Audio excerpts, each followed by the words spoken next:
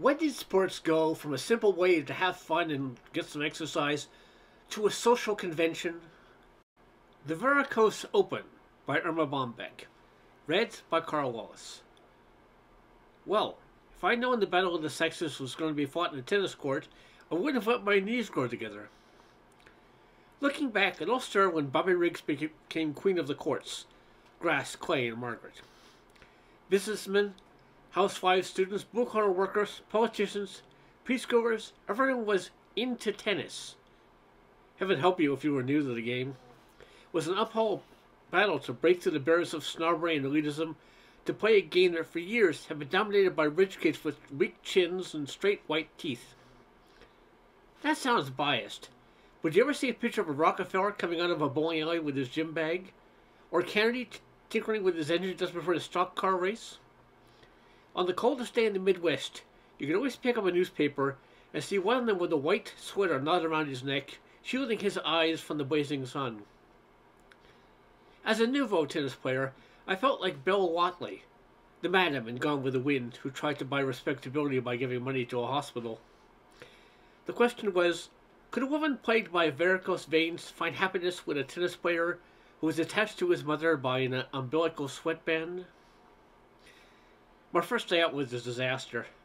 I can't remember the first fellow at tennis who appraised me coolly. "Why this tacky?" she sniffed. "Everyone but anyone who plays tennis these days dresses in colors. Tell me, who's your pro?" I began a little help with my strokes from Leroy Ace. She frowned.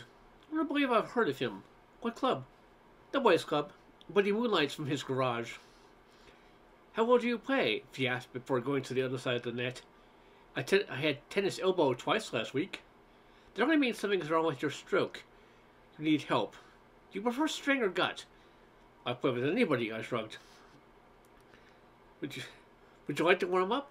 "Sure." I popped the ball over the fence. "Would you believe I've only been playing for 2 days?" "That long?" she said sadly. "What about you?" I asked.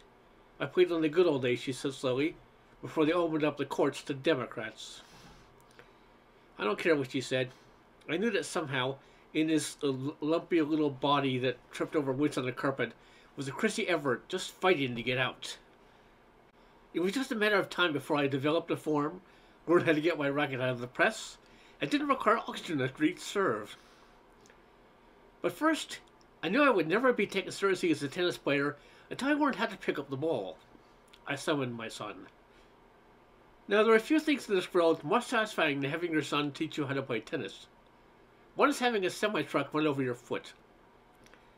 It's almost as if she was paying you back for letting him fall off the dryer when he was a baby, for putting him to bed on his 5th birthday when he threw ice cream into the fan, for bailing out of the car when you were teaching him how to drive. All those stories come out the moment you walk onto the court together. Okay, we're going to continue today with our instructions on how to pick up the ball. "I know how to pick up the ball," I said. "I've told you before. We do not pick up the ball like a gorilla going for a banana. There was such a way and there were several approaches. You can learn with a Western forehand grip. Lean over gently and hit the ball with your racket until it bounces." Several minutes later, as I was on my knees pounding the racket into the yellow optic, he leaned over and said, "It is not a snake you're beating to death. It's a tennis ball. Let's try the ball against the foot method." I stood up, exhausted. "How does that work again?" "You grip your racket against the ball and firmly force it to the inside of your left foot.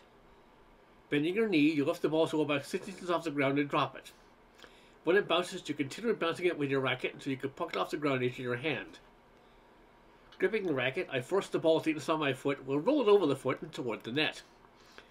I cornered it, started inching the ball up my leg, but lost my balance and fell into the net. Approaching the ball once more, I accidentally kicked it with my foot, and in our crouch position, I chased it to the corner of the court, slamming my body into the fence. For the next 15 minutes, the elusive little ball moved all over the court like it had a motor in it. Finally, I leaned over, grabbed it with my hand, pushed it on my leg, and supported it with the racket. "Okay," I shouted, "I picked up the ball." "That'll be all for today," he said. "We'll spend a few more weeks on this before moving on to actually hitting the ball." I put my arm over his shoulder. "Now, let me tell you how to pick the towels off the bathroom floor. You bend your body in the middle, grasp the towel firmly between He was gone.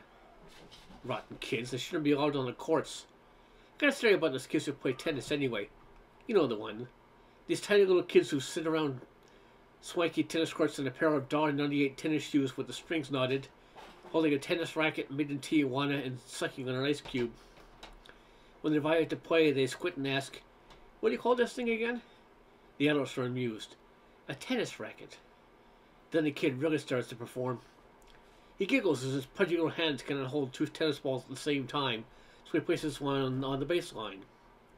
Has to be told where to stand. It's formed somewhere between Art buckled and a bullfighter with bad eyes. After the warm-up, the personality of the kid changes. Scoofs up the ball with the back of his foot. Aces are put in on every serve. Races around the court like a wood nymph. Jumps the net to offer his condolences and asks for a towel. My theories are beings from another planet who aren't children of all. The 49-year-old tennis players have the body of a $6 million man. They get on my nerves almost as much as Debbie Dominant. Debbie has always been a pace setter.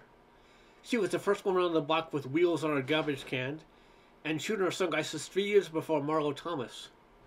2 years before tennis became in, Debbie appeared at the supermarket flushed and breathless in a tennis jacket up to her tan line, and white tennis shoes with a little ball fringe over the heel. "Isn't this terrible?" she said, pushing her white hat back in her head.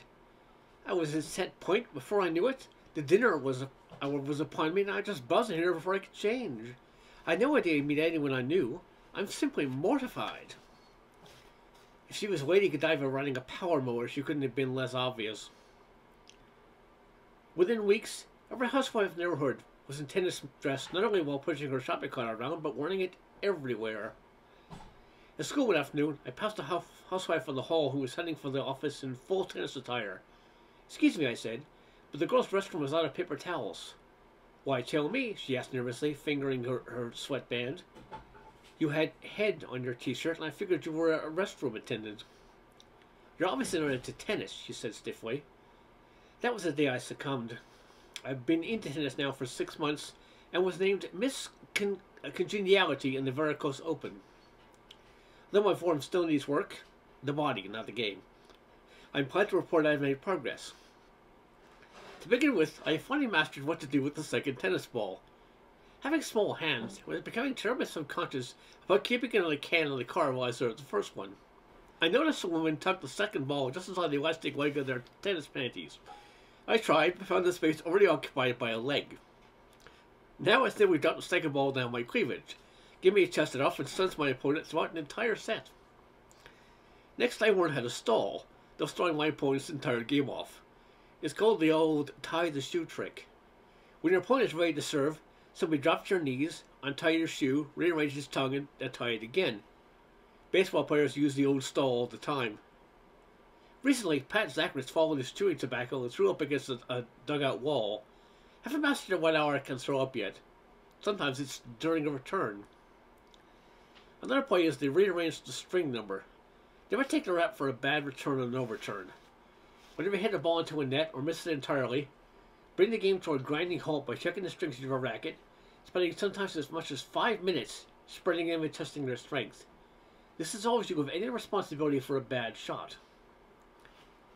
Forget all you've been told about concentration. It's overrated. Often, when there's time during one of my lobs, I yell across the net, "Your zipper is open." I've not only been ignored, but soundly punished for my good deed. Probably the greatest accomplishment this year has been my skill at learning how to run around my backhand. Early in my tennis career, I used to think when the ball landed to the left of me, I had to use my backhand to return it. I have since learned that anything is better, including straddling a 15-foot cyclone fence. No doubt about it, every day in every way my game grows stronger.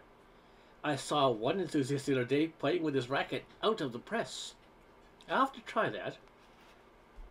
The end.